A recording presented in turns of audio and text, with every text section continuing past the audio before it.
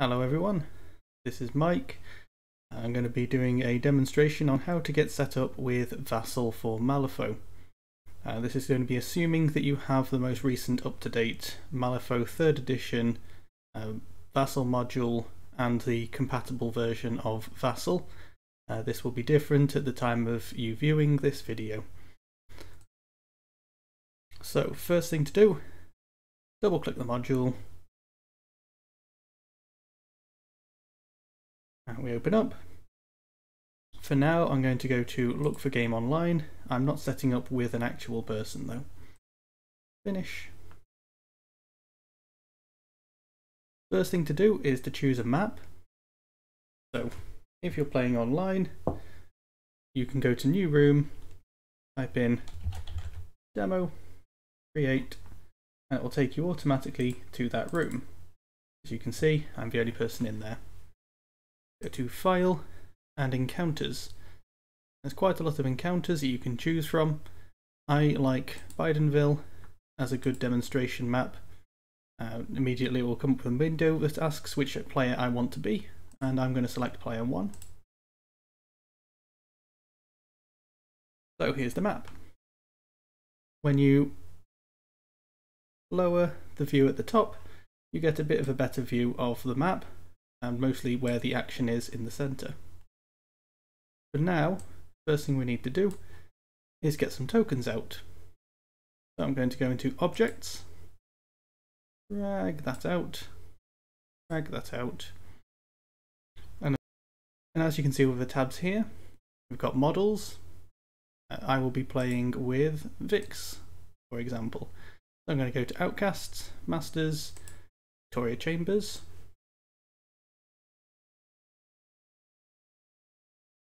Vix, don't have any totems, Henchman,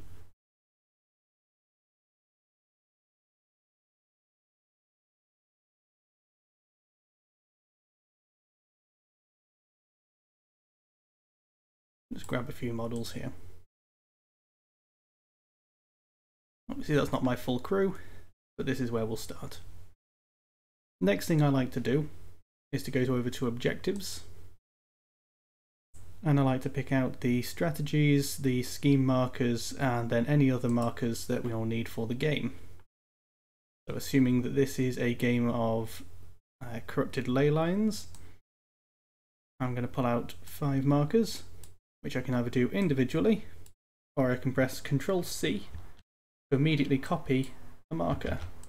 Do the same again, and we have 5 markers. I can also pull out scheme marker for the outcasts, and if I'm setting up for the opponents I could drag theirs out as well.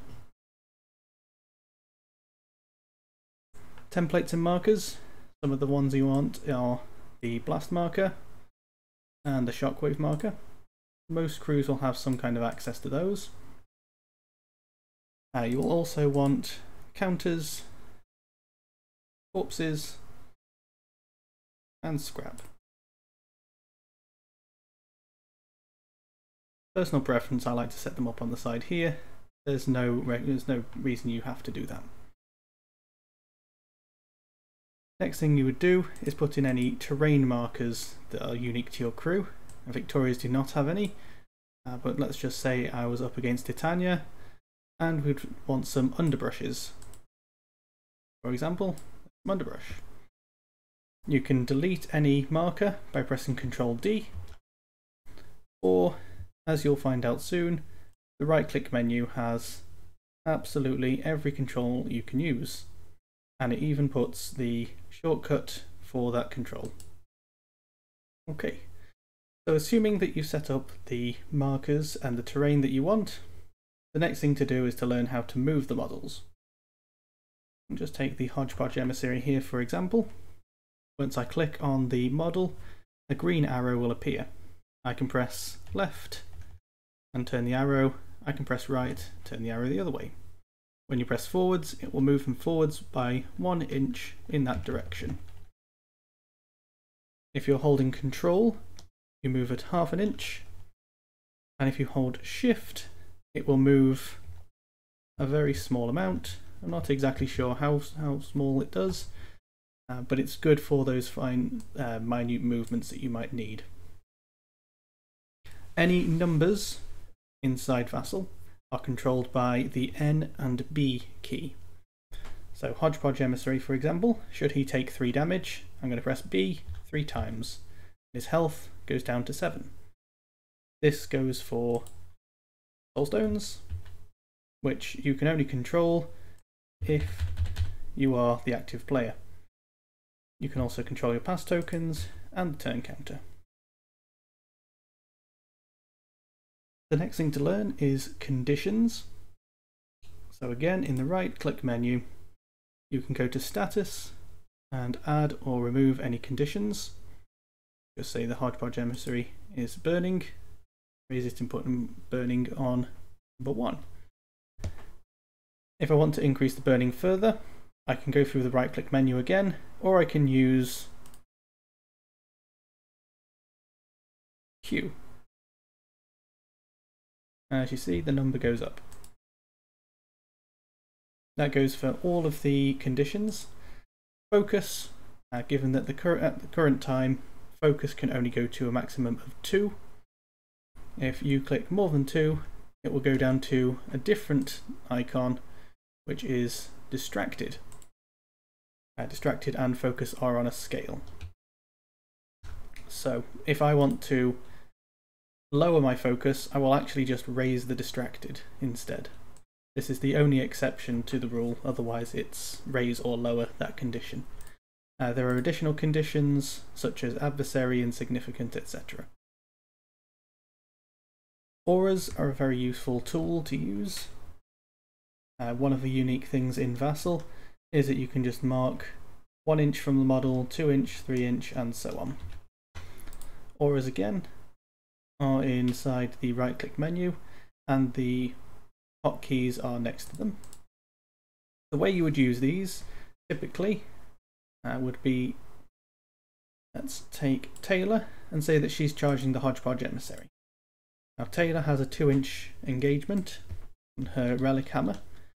So the way I would charge this emissary if I'm trying to keep my distance is to put a 2 inch aura on the emissary.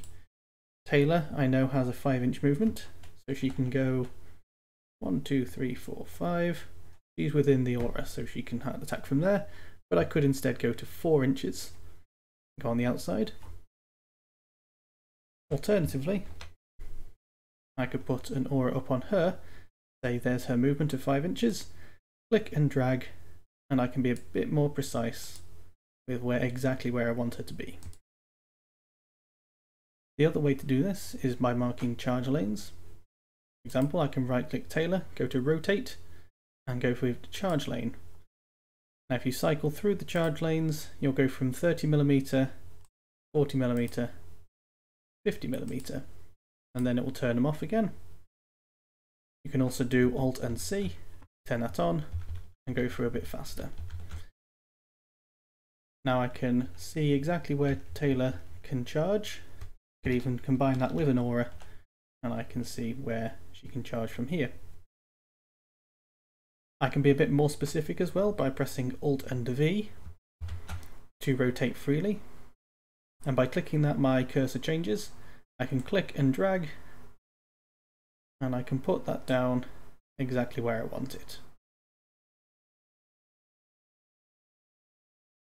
The final essential piece for Vassal is the cards. I'm going to open the card menus, and the way I like to set them up is to drag them to the sides and zoom out twice. This gives me a good view of both players' hands, so I know exactly how many cards each player has. To use the cards, most of the controls are in the right click menu, so I can shuffle as many times as I want. I can also draw multiple cards for a hand of 6, drag them out. Now when I double click the stack, it unstacks them so I can control each card individually. Otherwise, if they are stuck together like this, they do move around as one unit.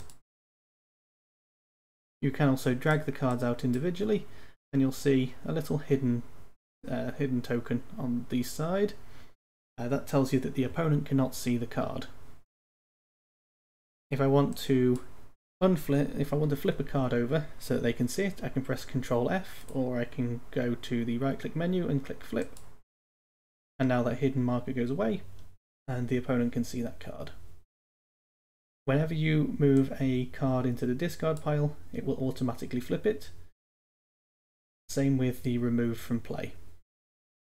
If you want to find a specific card in your discard pile, you can draw specific cards from there.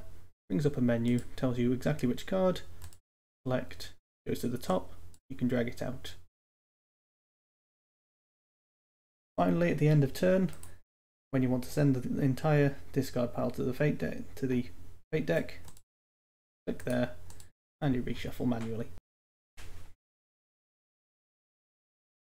When flipping cards, at the top of your hand is straight flip, flip 2 cards, 3 cards, 4 cards.